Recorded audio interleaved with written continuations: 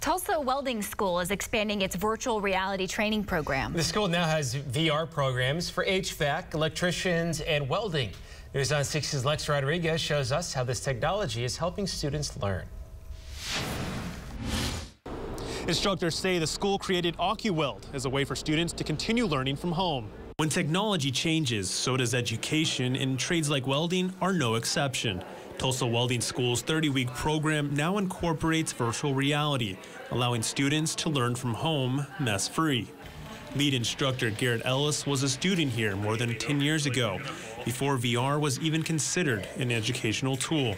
Students that do use it more, they progress a little bit better, they start to understand things a little better, and then they start to like it more because they realize how much it actually does stimulate the real thing. Ellis says the program is very detailed to make sure the experience is authentic. It holds you to travel speed, how fast you're moving your electrode when you're welding, how far away you are from the metal you're welding on. When you get in here, you can pick your material up, you can move it around, you can use a grinder on your material and everything like that as well. Robert Smith will graduate in 2 weeks. He says he practices from home for an hour or so on the weekends, which helped him improve his grades. Yeah, it really does. It hasn't been much of a problem, like going from using that to going to actually welding in the lab.